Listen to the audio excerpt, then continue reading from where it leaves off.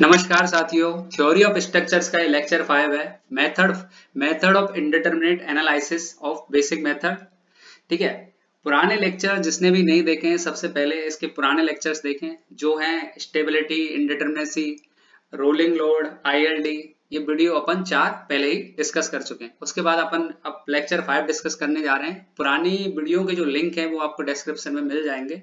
ठीक है, पीडीएफ भी इस वीडियो की जो प्रोवाइड कर दी जाएगी और उन चारों लेक्चरों की पीडीएफ भी ऑलरेडी लिंक में दे रखी है। ठीक है, जो भी चैनल पे नए हैं सबसे पहले चैनल को सब्सक्राइब करें ताकि आगे की वीडियो आपको मिल सके। बेल आइकन दबाना बिल्कुल ना भूलें। ठीक है, चलो इस चैप्टर को शुरू करते हैं। सबसे पहले, if a structure is determinate, then equilibrium condition are sufficient to analysis the structure. The equilibrium condition do not have involve cross section and material properties. देखो, ये कह रहा है कि अगर कोई स्ट्रक्चर डिटर्मिनेट है, उसको एनालिसिस करने के लिए अपन के लिए इक्विलिब्रियम कंडीशन सफिशिएंट है। उसके लिए कोई cross section and material property की रिक्वायरमेंट नहीं है। ठीक है, उसके बाद है structure is indeterminate, then part from the equilibrium condition, extra compatibility condition are required which depend upon cross section and material property. अगर कोई स्ट्रक्चर अगर हमारा इंडिटरमिनेट है तो उसको इक्विलिब्रियम कंडीशन से सॉल्व नहीं किया जा सकता। उसके लिए अपन को एक्स्ट्रा कॉम्पेटिबिलिटी कंडीशन रिक्वायर्ड होती है, जो cross section and property material पे भी डिपेंड करती है। ठीक है, जैसे मैं अब इसको एक ओवरव्यू दे रहा हूं। आप जैसे एक ये सिंपली सपोर्टेड बीम है। ठीक है, इस तरह से अब मैं इस पे कोई पॉइंट लोड लगाता हूं या यूडीएल लगाता हूं, तो इसको एनालिसिस करने के लिए मुझे क्या चाहिए? रिएक्शन चाहिए, जो निकाल सकते हैं। ठीक है, मूवमेंट निकाल सकते हैं पॉइंट लोड के अंडर। ठीक है, अगर ये सपोर्ट जो है वो मान के चलो डेल्टा से सिंक हो जाता है, तो इसका जो वेरिएशन आएगा वो लीनियर आएगा। ठीक है, तो ये किसी भी क्रॉस सेक्शनल प्रॉपर्टी की हमें रिक्वायरमेंट नहीं है इसको सॉल्व करने के लिए, ना एरिया की, ना आई की, ना ये तो शेयर फोर्स, बेंडिंग मोमेंट और मोमेंट की वैल्यू हम डायरेक्टली फाइंड आउट कर सकते हैं। अगर ये स्ट्रक्चर अगर इनडिटरमिनेट है, मान के चलो ये मेरा केस है कि फिक्स बीम है कोई। ठीक है, अब ये फिक्स बीम अपन ले लेते हैं कि मान के चलो ये सेटल हो गई डेल्टा। ठीक है, यहां से तो अब जिसका वेरिएशन आएगा वो इस तरह से आएगा। ठीक है, इस पे एक मूवमेंट जनरेट होगा। ठीक है, जिसकी वैल्यू होगी अपन को 6 ई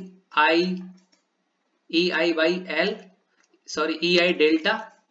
ठीक है, अपॉन में एल स्क्वायर। अब देखो ये किस किस पे डिपेंड कर रही है। देखो, cross sectional area I moment of inertia है, ई मटेरियल प्रॉपर्टी लास्टिसिटी डेल्टा। तो ये डायरेक्टली वैल्यू किस पे डिपेंड कर रहा है? अपन इसको डायरेक्टली एनालिसिस नहीं कर सकते, तो इसके लिए जो कॉम्पेटिबिलिटी कंडीशन जो अपन को चाहिए उसमें cross section, material property, length, इन सब पे डिपेंड करें। इसके लिए मूवमेंट इन पे जीरो होता है सपोर्ट्स पे, तो इस वजह से इसका जो रोटेशन है, रोटेशन जो जीरो है, तो इस वजह से इसका वेरिएशन क्या है? अपन का लीनियर आता है, जिसकी वजह से अपन इसमें क्रॉस सेक्शनल मटेरियल की प्रॉपर्टी इतनी रिक्वायरमेंट होती ही नहीं है। ठीक है, तो ये आपको समझ आ गया होगा। ठीक है, अब अपन नेक्स्ट डिस्कस करने जा रहे हैं इसमें अगला, if the property of material are known, the exact method is used. If the property are not known, the approximate methods are used. अब जिसकी हमें प्रॉपर्टी अगर मटेरियल की पता है तो अपन एग्जैक्ट मेथड से उनको एनालिसिस करेंगे। अगर प्रॉपर्टी और मटेरियल की हमें नहीं पता तो अप्रोक्सीमेट मेथड अपन यूज करेंगे। ठीक है, इसको दो पार्टों में डिवाइड किया गया है, दो मेथड है। सबसे पहले एग्जैक्ट मेथड और अप्रोक्सीमेट मेथड। ठीक है, एग्जैक्ट मेथड कौन से? फोर्स मेथड और डिस्प्लेसमेंट मेथड। और जो अप्रोक्सीमेट मेथड है वो है आपके कैंटिलीवर, फैक्टर, लोड और पोर्टल फ्रेम। ठीक है, इनको देखेंगे। अब सबसे पहले एक करके डिस्कस करेंगे फोर्स मेथड और डिस्प्लेसमेंट। इनमें डिफरेंस काफी बार क्वेश्चन ऑब्जेक्टिव में पूछा जाता है, तो अपन देखेंगे फोर्स मेथड कौन सा है? फोर्स, फ्लेक्सिबिलिटी एंड कॉम्पेटिबिलिटी, इस तरह से कहते हैं इनको। डिस्प्लेसमेंट मेथड कौन सा? Displacement, stiffness and equilibrium method. ठीक है, फोर्स आर कंसिडर अननोन। इसमें क्या है? फोर्स मेथड में अपन कंसिडर करके चलते हैं फोर्स में फोर्स अननोन है, और इसमें क्या करते हैं? डिस्प्लेसमेंट में joint displacement are consider unknown. ये कब सूटेबल रहेगा? अगर अपने degree of static indeterminacy less than हो degree of kinematic indeterminacy. Static indeterminacy अगर कम है, इसका मतलब क्या है, अपन की सपोर्ट रिएक्शंस कम है, तो इस वजह से अपन फोर्स मेथड से इसको एनालिसिस करेंगे। और अगर हमारा जो इस केस में डिस्प्लेसमेंट में केस में, इसमें अपन काइनेमेटिक इंडिटरमिनेसी अगर कम है, इसका मतलब क्या है, डिग्री ऑफ फ्रीडम इस पे कम है, तो एनालिसिस करने के लिए सूटेबल मेथड कौन सा होगा? Displacement method. To find the force and compatibility condition, इस फोर्स मेथड को एनालिसिस करने कॉम्पेटिबिलिटी कंडीशन अपन लगा देंगे, ठीक है, इससे। इसके बाद in the for find the unknown displacement equilibrium condition at the joint, equilibrium condition से इसको निकाल सकते हैं, ठीक है। एक्स्ट्रा कॉम्पेटिबिलिटी कंडीशन इसके लिए भी लगेगी, ठीक है। उसके बाद number of compatibility condition will be equal to DS, जितनी अननोन होंगे अपने लिए उतनी ही कॉम्पेटिबिलिटी जो इक्वेशन होंगे वो किसके बराबर होंगे? Degree of static indeterminacy. जितना डिग्री इंडिटरमिनेट रहेगा उतनी ही कॉम्पेटिबिलिटी कंडीशन अपन के लिए रिक्वायरमेंट है। सेम इसी तरह से डीके में भी जितने डीके आएंगे उतनी ही कॉम्पेटिबिलिटी कंडीशन रिक्वायरमेंट होंगी। इसमें ऑल लिखा है, इसमें लिखा है, मतलब ये है कि फोर्स मेथड सारे हैं केवल इनको छोड़ के, movement distribution method, slope deflection method, कार्निज method और स्टिफनेस मेथड, ये मेथड केवल डिस्प्लेसमेंट है। बाकी सारे जो मेथड हैं अपने क्या किसमें माने जाएंगे? फोर्स मेथड में। एक क्वेश्चन जरूर आता है, कहीं ना कहीं आपको मिल ही जाएगा, ठीक है। प्रिंसिपल ऑफ सुपरपोजिशन, सबसे पहले इसको डिस्कस कर रहे हैं। Principle of superposition is valid according to the displacement to due to the combined action of to system of forces P1 and P2 equal to the sum of displacement due to system of forces acting individually, ठीक है। अब इसमें अपन एक देखो मैं बताने जा रहा हूं, एक और डेफिनेशन है इसकी, एक साथ बताता हूं। The resultant value of stress function due to the multiple loading is equal to the some of effect of individual loading. The stress function may be shear force, bending moment, reaction, slope, deflection and stress और strain। ये definition principle of superposition की दोनों ही same है। देखो पहले में कह रहा है कि जो डिस्प्लेसमेंट अपन के होंगे, मान के चलो मेरे दो लोड लग रहे हैं, ठीक है, जैसे इस डायग्राम में मैं क्लियर करता हूं आपको, ठीक है। जैसे कि मान के चलो कोई सिस्टम ऑफ फोर्स है, कोई कैंटिलीवर बीम है, ठीक है, मान के चलो उस पर P1 और P2 दो लोड लग रहे हैं, ठीक है। इसकी वजह से अपन कंबाइंड इफेक्ट में अगर अपन डिस्प्लेसमेंट निकालते हैं तो मान के चलो ये आ गया डेल्टा 1+2, तो दोनों की वजह से आ गया। और एक लेते हैं अपन इंडिविजुअल की वजह से, P1 की वजह से अलग डिस्प्लेसमेंट, P2 की वजह से अलग डिस्प्लेसमेंट, तो P1 की वजह से जैसे आ गया डेल्टा 1, P2 की वजह से आ गया डेल्टा 2। तो इन दोनों को क्या होगा, इन दोनों को एडिशन करेंगे तो दोनों की वैल्यू क्या आएगी? इक्वल आएगी। अगर इक्वल आती है तो प्रिंसिपल ऑफ सुपरपोजिशन वैलिड है, अदरवाइज नहीं है। इसमें भी यही है, resultant value of stress function, जैसे स्ट्रेस फंक्शन कोई भी हो, जैसे फोर्स हो गया, मूवमेंट हो गया, इस तरह से shear force diagram, shear force हो गया, डिफ्लेक्शन हो गया, तो इनका जो इंडिविजुअल इफेक्ट है वही उसके बराबर मल्टीपल लोडिंग का इफेक्ट किसके बराबर होगा? इंडिविजुअल जो इफेक्ट है वो एक ही बात है दोनों की, ठीक है। उसके बाद ये दोनों वही है, P1 P2 की वजह से कंबाइंड, और ये सिंगल केवल P1 की वजह से, P2 की वजह से। अजम्पशन क्या लिए जाते हैं सुपरपोजिशन प्रिंसिपल में? वैलिड कब है? जब structure is in condition of static equilibrium condition में हो, ठीक है। और second, the material of structure behave linearly elastic, ठीक है। Load versus deformation is straight line वो लीनियरली बिहेव करना चाहिए मटेरियल जो है, ठीक है, उस पर वैलिड है। उसके बाद सपोर्ट अनयील्डिंग, कोई सपोर्ट सेटलमेंट शो ना हो, ठीक है।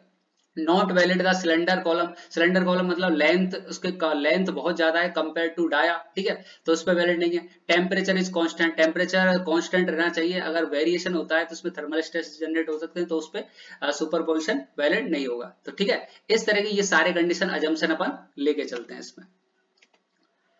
नेक्स्ट आया कास्टिलियानो फर्स्ट थ्योरम, ठीक है। In any structure the material of which linear elastic, temperature is constant, support are unyielding, then the partial derivative of strain of total strain energy with respect to any displacement component is equal to external force applied at that point in the direction of that displacement, ठीक है। अब इसमें क्या कह रहा है कि जो स्ट्रेन एनर्जी है किसी सिस्टम्स की, उसका जो पार्शियल डेरिवेटिव होगा किसके रिस्पेक्ट में? फोर्स के रिस्पेक्ट में, वो अपन के लिए क्या देगा? डिस्प्लेसमेंट देगा, ठीक है। जैसे कि मान के चलो ये कोई कैंटिलीवर बीम है, इस पर फोर्स लगा हुआ है, ठीक है, तो इसके रिस्पेक्ट में अगर मैं क्या करता हूं कि इसके रिस्पेक्ट में मान के चलो ये आ गया मेरा डेल्टा आता है डिस्प्लेसमेंट, इसे लोड के अंडर, तो क्या होगा? स्ट्रेन एनर्जी इस मेंबर की का पार्शियल डेरिवेटिव किसके रिस्पेक्ट में? जो जितना डिस्प्लेसमेंट आया वो इसी के डायरेक्शन में अपन को फोर्स दे देगा, ये है, ठीक है। जैसे कि ये है strain energy D delta U upon D delta, इसके रिस्पेक्ट में मान चलो डिफ्लेक्शन आया तो ये फोर्स दे देगा। अगर रोटेशन का कंपेयर करें, मान के चलो या मूवमेंट होता तो रोटेशन के रिस्पेक्ट में ये मूवमेंट दे देता। ठीक है, ये कास्टिग्लियानो फर्स्ट थ्योरम थी। सेकंड थ्योरम क्या है, सेम है, बस इसमें क्या है, जो अपन की स्ट्रेन एनर्जी उसका डिफरेंशियल जो होता है वो फोर्सेस के रिस्पेक्ट में वो क्या देता है अपन को, deflection at the point in the direction of forces. ठीक है, जैसे कि ये इसका जैसे पी लोड लग रहा है इस पे, और इस पर मैक्सिमम डिफ्लेक्शन आ रहा है डेल्टा मैक्सिमम, तो डेल्टा यू पी के रिस्पेक्ट में ये क्या दे देगा, मैक्सिमम वैल्यू डेल्टा। डिस्प्लेसमेंट दे देगा रोटेशन के रिस्पेक्ट में, मूवमेंट के रिस्पेक्ट में ये थीटा दे देगा।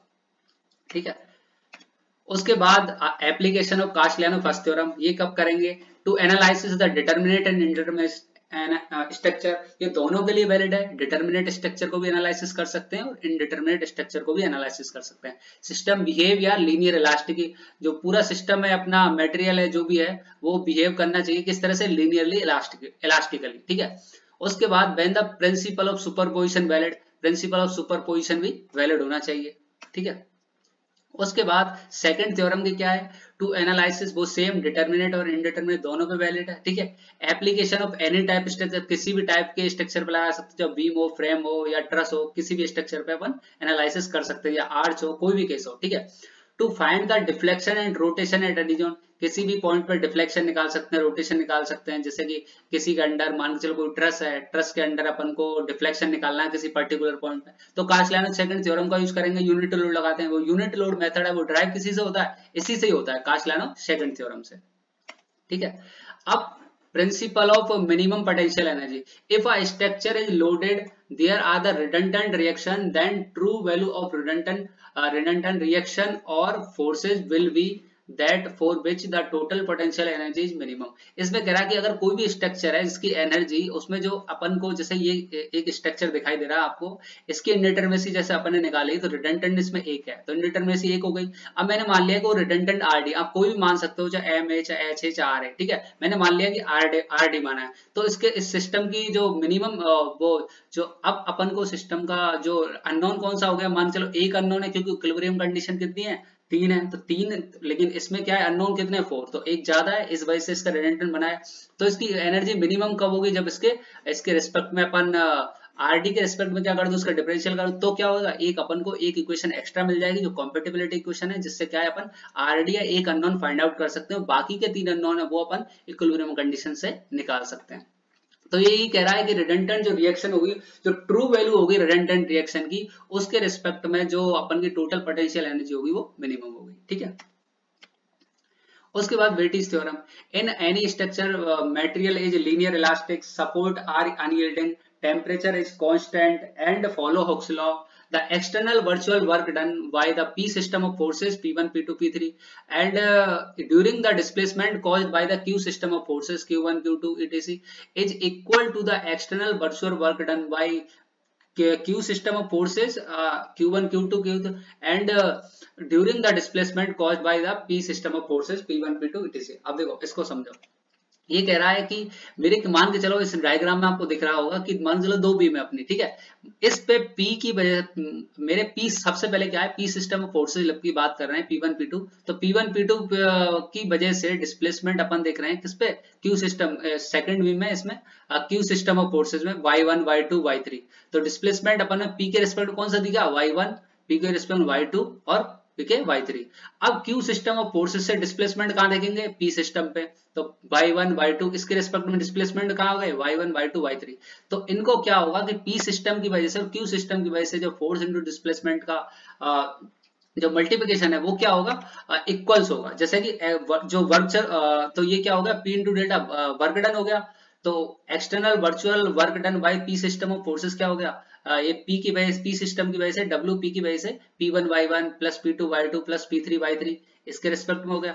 इस तरह से external virtual work done by Q system of forces, Q की वजह से क्या होगा, Q1 Y1 Q2 Y2 Q3 Y3। अब बेटीज थ्योरम क्या कहती है कि दोनों क्या होंगे, इक्वल होंगे, P1 Y1 plus P2 Y2 plus P3 Y3 equals to Q1 Y1 plus Q2 Y2 plus Q3 Y3। इस तरह से अपन इक्वल लेंगे। ठीक है, अब मैक्सवेल रेसिप्रोकल थ्योरम, ये क्या है, इसी ये वेटिज थ्योरम ही है, बस इसमें क्या करते हैं, स्पेशल केस है वेटिज थ्योरम का। इसमें क्या है, फोर्सेस जो है अपन के P और Q थे वो क्या है, इसमें जो लोड है वो इक्वल हो जाएंगे। अब जैसे इसमें दिया हुआ है, the deflection at A due two unit force at B is equals to deflection at point be due two unit force at T. तो delta A B equals to delta B है। इस डायग्राम में देखो समझ आ जाएगा।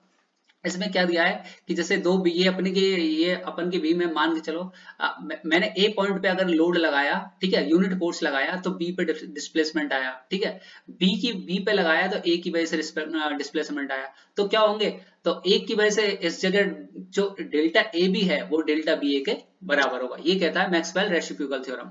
और directly जैसे अपन question में भी आया था, जैसे इस पे 10 किलो न्यूटन का लोड लग रहा है, इस पे डिस्प्लेसमेंट आया 5 mm, और इस पे अपन का जैसे कि 3 किलो न्यूटन लग रहा है, तो इस पे डिस्प्लेसमेंट में क्या होगा। तो डायरेक्टली अपन मैक्सवेल रेसिप्रोकल थ्योरम से क्या करेंगे, एक का मल्टीप्लाई इसके रिस्पेक्ट में जो भी है उससे कर देंगे, ठीक है, v के रिस्पेक्ट में इसका मल्टीप्लाई है इससे कर देंगे, डायरेक्टली अपन कैलकुलेट कर सकते हैं। क्वेश्चन भी आता है इस तरह से, इसका एप्लीकेशन है। इसी तरह से slope eight A due two unit couple eight B is equal to slope eight be due to the unit couple eight ए। इसमें भी यही है कि अगर मैं यूनिट कपल ए पे लगा रहा हूं तो इस पर रोटेशन मिल रहा है बी ए पे, ठीक है, इसकी वजह से एक पे वी पॉइंट पे लगा रहा हूं यूनिट रोटेशन, तो क्या हो गया, थीटा फाई ए बी मिल रहा है ए पॉइंट पे, तो यही हो गया phi A B phi B पे। सेम तीसरा है कि slope eight A due two unit load B is equal to deflection at be due two unit couple eight ए। इसमें ये कि वन पे यूनिट कपल लगा रहे हैं तो डिस्प्लेसमेंट आ रहा है बी पे, डेल्टा बी है, ठीक है, अगर मैं वन पे डिफ्लेक्शन लगा रहा हूं तो रोटेशन मिल रहा है मुझे ए पे, फाई ए बी, ठीक है, तो दोनों इक्वल्स हो जाएंगे। इस तरह से अपन इसको कैलकुलेट कर सकते हैं, ठीक है। अब प्रिंसिपल ऑफ वर्चुअल वर्क, इसमें देखेंगे सबसे पहले इसमें दो केस लेते हैं, इलास्टिक बॉडी का और रिजिड बॉडी का। इसमें क्या है, total virtual work done is equals to 0। इसमें इलास्टिक बॉडी में वर्चुअल वर्क डन जो है वो 0 होगा, एक्सटर्नल और इंटरनल। अब देखो इसका रीजन क्या है कि इंटरनल जो वर्चुअल वर्क डन होगा वो इंटरनली रेजिस्टेंस होगा। इंटरनल रेजिस्टेंस क्या होता है, स्ट्रेस। अब जैसे मैं किसी पे फोर्स लगा रहा हूँ किसी भी मेंबर पे, तो फोर्स लगाएंगे तो उसके रिस्पेक्ट में क्या, उसी की डायरेक्शन में क्या होगा, डिस्प्लेसमेंट जनरेट होगा। लेकिन जो स्ट्रेस जनरेट होगा वो किस में होगा, उसके फोर्स के रिवर्स डायरेक्शन में। मान के चलो फोर्स आ रहा है टेंशन में, तो स्ट्रेस जो जनरेट होगा वो किस में होगा, कंप्रेशन में। तो ये क्या है, तो क्या हो, तो जो इसकी वजह से क्या होगा, नेगेटिव हो जाएगा ये रेजिस्टेंस जो हो गया, ठीक है, क्योंकि डिस्प्लेसमेंट मान के चलो एक्स डायरेक्शन में है, तो इसकी वजह से इंटरनल रेजिस्टेंस क्या होगा, रिवर्स डायरेक्शन में, इसकी वजह से क्या हो जाएगा, negative, because of deflection is opposite in the direction of stress. क्योंकि डिफ्लेक्शन जो जनरेट हो रहा है वो स्ट्रेस की रिवर्स डायरेक्शन में जनरेट हो रहा है। तो इसका मान चलो इसका एक्सटर्नल की वजह से पी इंटू डेल्टा हो गया, इंटरनल की वजह से क्या होगा, पी माइनस के डेल्टा, तो दोनों क्या हो जाएंगे आपस में 0। उसके बाद रिजिड बॉडी में क्या है, आप रिजिड बॉडी मान ले तो उसका मतलब है उसमें डिफ्लेक्शन पॉसिबल नहीं है, तो नो, पूरी तरह से रिजिड है तो no internal deflection, hence the internal virtual work done is always 0, therefore external virtual work done also 0। इसमें इंटरनल 0 हो जाएगा तो एक्सटर्नल ऑटोमेटिकली 0, ठीक है। Thank you for watching this video. ये सिविल इंजेक्शन चैनल है, ठीक है, इसको सब्सक्राइब करें और बेल आइकन दबाना ना भूलें, ठीक है। Thank you friends.